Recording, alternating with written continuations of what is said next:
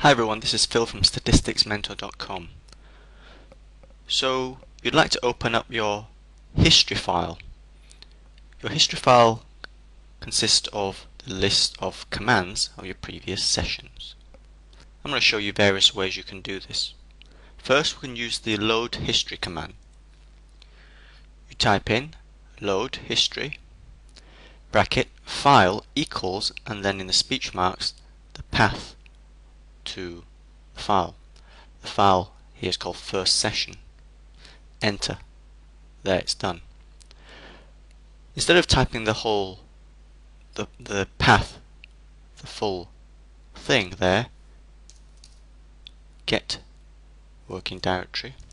If we see what working directory R is using, we can shorten this path, so we can see it's already looking under CR stuff. So therefore I can just edit this above to have load history. I'll do the same thing. Now it doesn't seem like anything's happened, but if we type now history braces, a window pops up called RHistory and the history of commands. We can see that. Now this history command only gives you the first 25 commands, so if you've got a large file you won't be able to display everything unless you do this. History bracket max.show equal inf, and that will show you everything. Okay, that's end of method 1. Method 2, use the mouse file, load history, click on your file and open.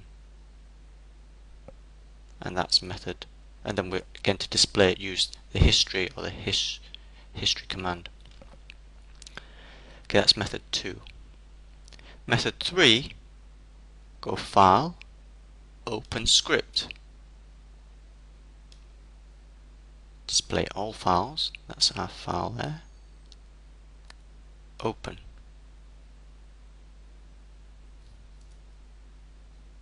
Okay, this brings up the R editor with the history file within it.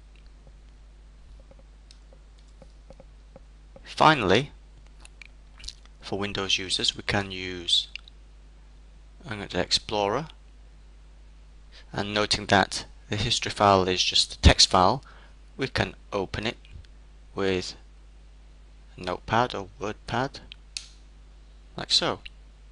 So those are the ways that you can open up your history file. And the way you choose depends on your preference really, and the operating system which you're using are. Okay, hope that's been helpful.